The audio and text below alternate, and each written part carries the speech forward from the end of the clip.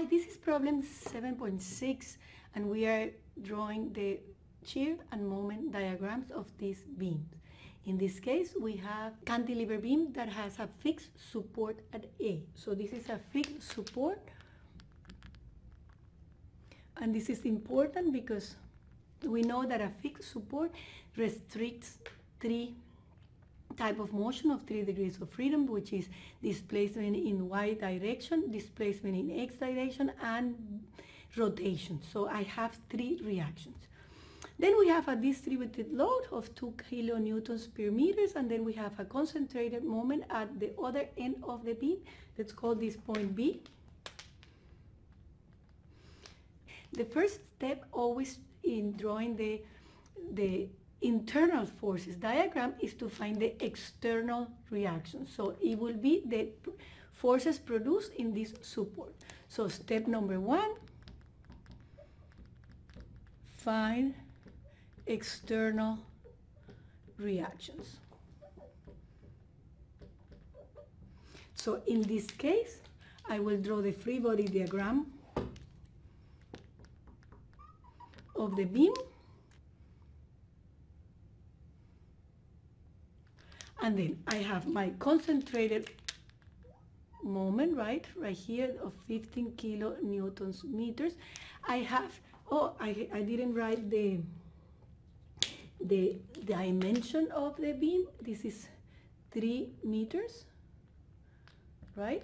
Therefore, I have a concentrated load of 2 kilonewtons meters per 3 meters, will give me a concentrated load of 6 kilonewtons located at 1.5 from this end and 1.5 of this end, right? And then I have my external forces produced by this support, and I will have AX, AY, and a moment at A. So I need to apply my equations of equilibrium to this beam in order to find these 3 reactions. So I add forces in X, and I find that AX is equals to 0. I add forces in Y, and I have that 6 kilonewtons plus AY is equals to 0, therefore AY is equals to 6 kilonewtons. And then I take moment. In any point, I can take moment with respect to point B. And I have that negative 15. Remember that I'm using X, Y as my inertial coordinate system. Therefore, any moment counterclockwise will be positive. So negative 15 kilonewtons, and then I have a negative moment produced by this force, right? I always place my hand at the point where I'm taking moment and curl my fingers towards the force, and you get negative 1.5 times 6 kilonewtons, and then I place again my hand where I'm taking moment, I curl my fingers, and I get a positive moment, 3 times AY. This moment, MA, equals to 0. I have already the value for AY, which is 6, so this is 18. This is 9 and 15. So I get that my moment is equals to 6 kilonewton meters. Okay, now that I have these 3 external forces, I can concentrate to find out the internal forces. And as I say, I will make a cut as in as many sections as events I have in my beam. But so here I start with a concentrated moment, and here I have a distributed load, but the distributed load is along the whole beam. So with only one cut, that it can be in any place along the beam, I will be able to cover the whole beam, expressions for the shear and the moment. So I will analyze the internal forces now. So this is step 2. Internal forces. And I will do my cut of either side. So remember that I can draw my free body diagram of the left side or the right side of my beam. And if I draw the left side, I will have only the concentrated moment and my distributed load over the piece of beam that I'm cutting. So I will do my free body diagram of, I'm choosing to do left side. As I said, you can do either side of the cut. So I will do my free body diagram of this little piece, and this little piece is at X.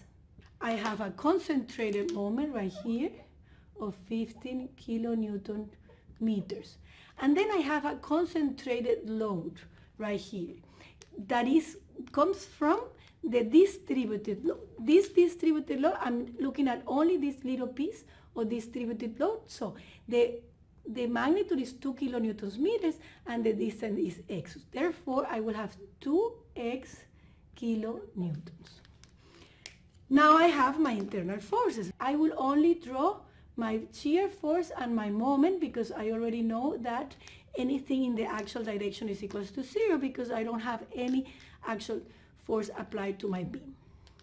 So that's my free body diagram of my cut. So I'm going to apply equations of equilibrium to that little diagram, and I have adding forces in Y give me that I have negative 2x negative V equals to 0. Therefore, V is equals to 2 negative 2x kilonewtons. And then I add moment. I can take moment at the point where I cut, which is O. So moment at point O give me, I have negative 15 kilonewton meters. Now I have to take the moment of this force. This force is located at x half. And why at x half? Because this distributed load is constant. Therefore, it will be at the middle of my free body diagram. So I have a positive moment of 2x times x over half. And then I have my internal bending moment. That's equals to 0. Now I can solve for m, and I will have 15, right, minus x squared. And that is in kilonewton meters. So I was able to find an expression for my shear force, and I was able to find an expression for the moment. Now that I have those two expressions, I can draw my, actually let me draw the beam again with the forces first. So the diagram that I will draw is this diagram with my 15 kilonewton meters, my distributed load,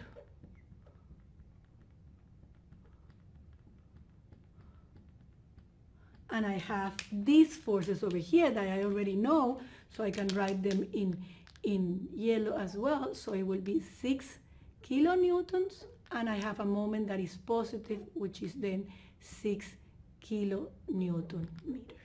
And I will draw my shear and moment diagram like that.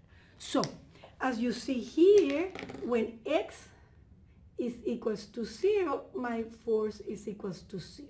When x is equals to 3, my V is equals to negative 6. So I start at 0, I end up at negative 6. And how do I go from 0 to 6? I go with a line of negative slope 2. So it's a line. Let me draw a straight line. So my point ends up here. Negative 6 kilonewtons. So this is negative all along, and this is, the equation is negative 2x kilonewtons. So, and from previous examples, I have told you that anytime that we have this type of discontinuity, we have to check if we have a concentrated load of the same magnitude of my jump in the discontinuity. Here we have 6 as a concentrated load, and here we have 6. So we can draw this line, and it gives me at the end 0. So my shear diagram starts at 0 and ends at 0. That's very important to check if my diagram is correct. For the moment, I do the same. For x equals to 0, I have the moment start at 15, and for x equals 3, my moment starts, that will be 3 squared, it will be 15 minus 9, which is 6, so I have 6. So, my diagram starts as 15, right, and ends up at 6. And how does it go from, I can draw it a little bit, let me draw my line a little bit lower so that it's more clear. So I start at 15, end up at 6 kilonewton meters, and I start at 15 kilonewtons meters. How do I go from 15 to 6? I go with a quadratic function with a negative sign before the x squared. So it means a quadratic function concave down. So this is something like that.